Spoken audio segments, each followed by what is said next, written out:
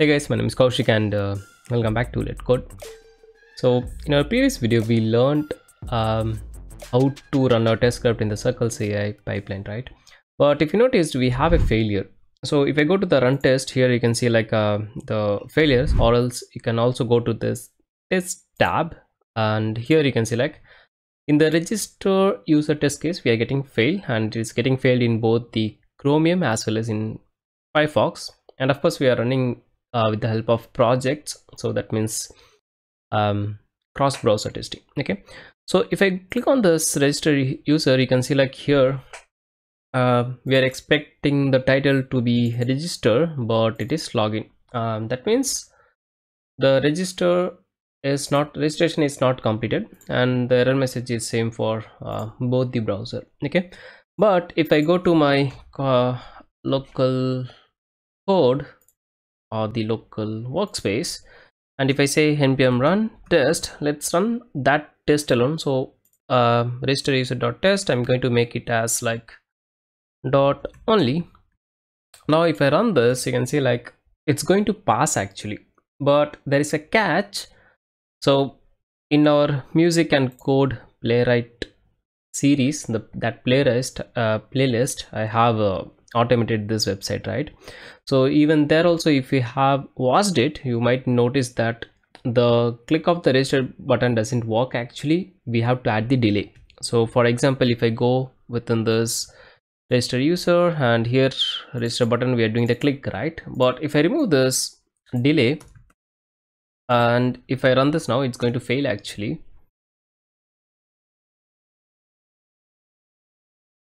So most of the scenarios we heard this, right? So our test will pass in the local, but it is getting fail in the pipeline. There might be multiple reasons for that, depends on your application and the way you have written your code. But in this case, it's very interesting actually, so I want to show you that. Okay, so here you can see like register user got failed, and this is the exact same error message we got in the pipeline as well. Okay, so why this is happening, let us understand. So it's purely based on the application. So I know like what is the exact error message here.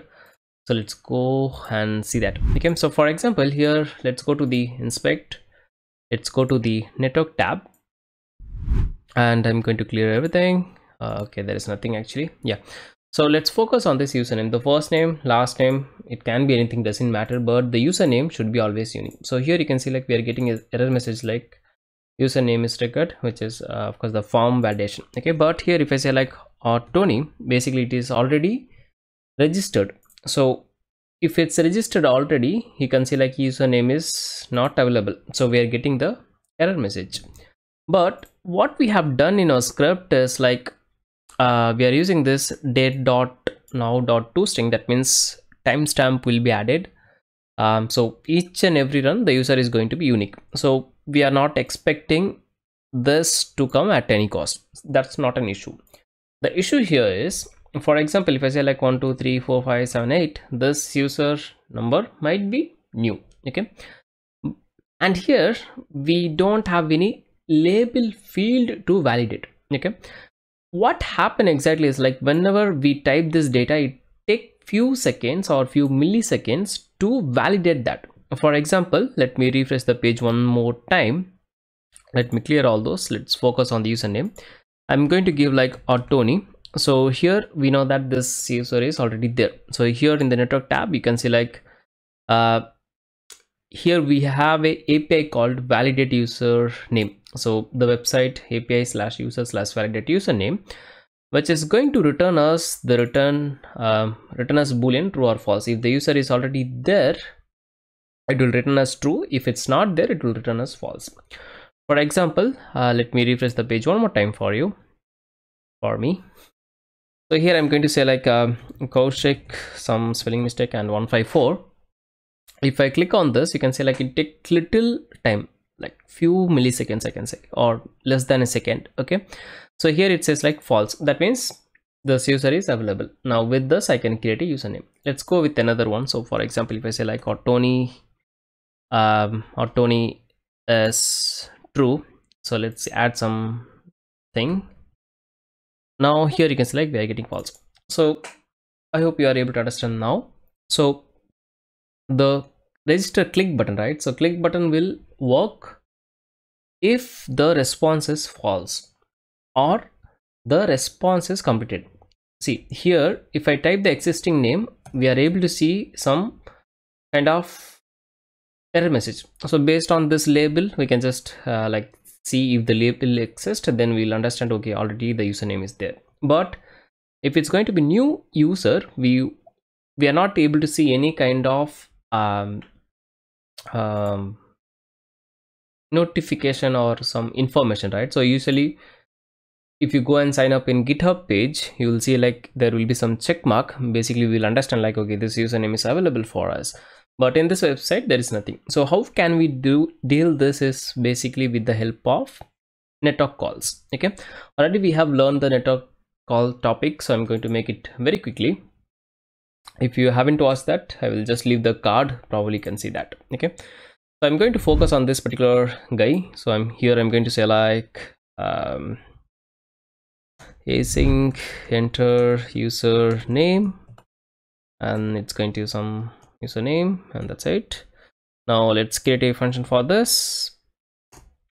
Yeah, okay, this is the function, but we don't want function. We can probably just do it like async, and here it should be await, actually not async, my bad. Okay, and here I'm going to select this dot and I'm going to move this within the page class. Okay, so here we are going to enter the username. Now what we are going to do is we are going to remove this, of course. We're going to paste this. Yeah, so this dot element dot username, and the what are like username we're going to pass. That is simple. But what we are going to do, we are going to do the validation here. Okay, so first of all we'll say like await and promise dot all. Basically we are just trying to call that API and we are going to check the status. So if I go and inspect, if I go to the network and if I give something like this, then here we got the network call, and in the header I can say like this the endpoint URL. Okay, so I'm going to copy this. Watch carefully. This is my endpoint, of course, but this data is going to be dynamic. Okay, like whatever the username we are going to pass, we have to validate with that. Of course we can use like starts from, but yeah, we can do that. Okay, so here I'm going to say like this dot page dot wait for response, and I'm going to get the response object here, and then I'm going to say return response dot status should be 200. That is what we are getting. So it's basically like a get call. So if 200, okay. And also I am interested on the URL. So here I'm going to say like response dot URL equals this URL. Okay, now quickly I'm going to convert this into backticks, and here I'm going to do the string interpolation. So instead of this, I'll just call my the variable which is username. Okay, so that's it. We are pretty much done. Now we have to wait until the request is finished. Okay, so here we'll use the destructuring. So let's say like const, this guy is going to be my response object, and here I'll say like await response to be finished. Okay, so that's it, pretty simple. So we'll wait until the request is finished. Now based on this, I'm just using the date timestamp here, so I know it's going to be dynamic always. But if you have to write test case for existing username scenario as well, you can just validate this label. So if I have like this particular name, then of course I'm going to get the this label and I can do the validation. Okay, so I hope you are able to understand. Now we have already removed this delay. So if delay is not required now, because until this finish it won't go to the next step. So here we'll enter the username, we'll do the validation, and then we'll proceed with this. So in this case, the registration button click should work in the very first attempt. Now just to make sure, I'm going to Control J and I'm going to select npm run test. Let's go and execute this. This time, of course, it's going to pass in both the browser, of course.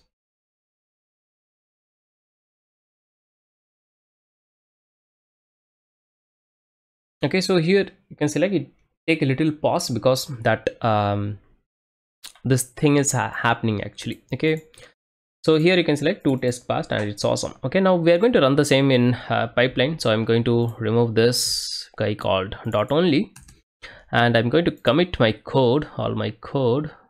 So register page, yeah, that's the one guy.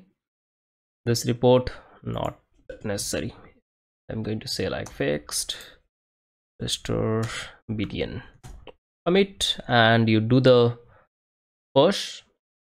Now let's go to our pipeline.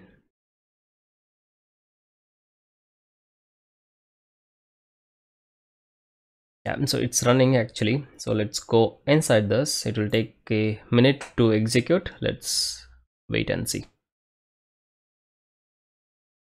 Okay, so I guess it's going to complete now, running test, and here you can select green dot. That means all the test should pass. Let's go to the pipeline. It's still running. It should be done by now, I guess. You can see 1x over there, and one got failure actually, but the test that we fixed actually executed. Okay, so if you go to this run test, here you can select paste out, go to slash navigate to home, timeout exception.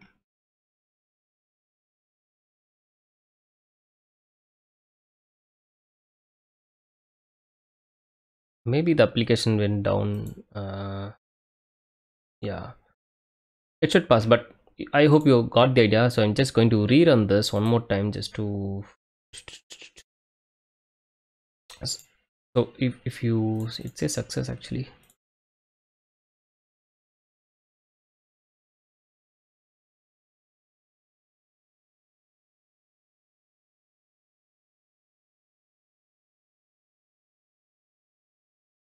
Yeah, I forgot to tell you something. Okay, so if you go to this Playwright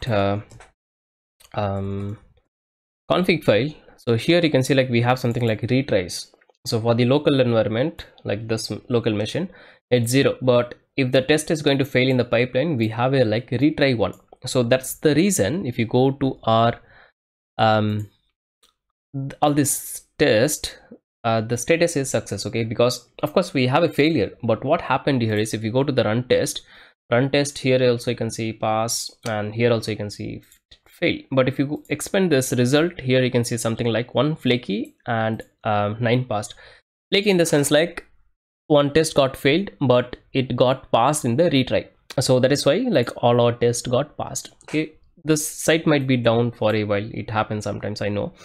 So that is how the retry mechanism is really cool in Playwright.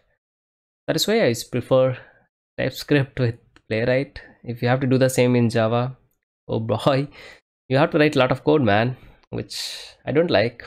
Okay, by the way, a video on choosing Playwright with Java or TypeScript is coming soon, so stay tuned. And I hope you got the idea. It's just a very simple thing. Again, it's based on my application. It might be differ on your application, but simple thing like this we can easily achieve with the Playwright. If I have to do the same with Selenium 3, it's a hectic work, and of course I have to use the thread.sleep because WebDriver wait might not also work in this scenario. If you have solution for Selenium, just do let me know. I'll be happy to learn from you. Okay, so, and this detailed video, I have already have a detailed video, so if you didn't understand this concept, just watch that video. Okay, so that's it from my side. Thanks for watching. See you in the next one very soon. Bye bye, take care. If you have any queries, feel free to ask me in the comments or in our Discord. Bye.